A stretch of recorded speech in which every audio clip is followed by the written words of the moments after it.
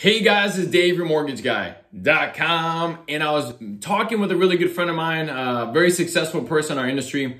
And he had mentioned a quote, right? And the quote is, whatever you honor, you gain access to and move in that direction. Whatever you dishonor, you are denied access and move away from that direction, okay? So the way he was explaining it, which was kind of a breakthrough for me, is if you honor somebody else's success, you can learn from their success, okay?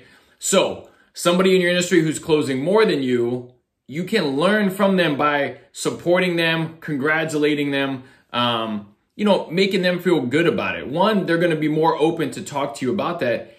And two, it humbles you, okay? So it removes the hater in you of, well, they're successful, but, right? Hey, they're successful and they're more successful than you, right? I'm not going to lie to you guys. Like, there's at least one loan officer that I go to for advice at times, right? Who I have the utmost respect for. And obviously, I think I'm a great loan officer, right? But I still talk to that person to ask for advice. I've learned it's helped my business by doing that. And I've had loan officers reach out to me to help them. And they obviously were not hating, right? They honored my success and they wanted to learn. So if you honor that, you're going to learn from it. And here's another thing to take into account.